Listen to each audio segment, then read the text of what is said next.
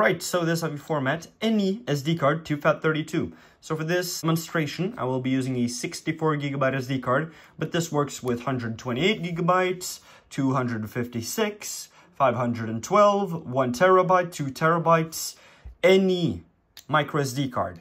So, I'm going to, first of all, plug it into your PC. And then you're going to go on to this website, which I have linked in the link in the description. You're going to press download here.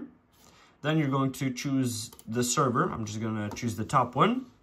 Download will begin in 3 seconds.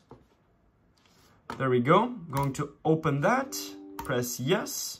And then you're going to choose your SD card. So I'm going to make sure that this is my SD card. There you can see USB drive D.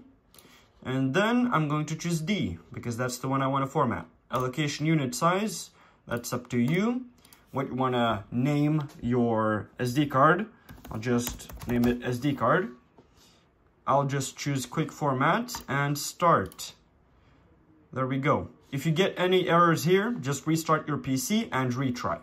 So that's done. Going to close. Going to open File Explorer. There I have my SD card. I'm just going to go into Properties to make sure it's FAT32.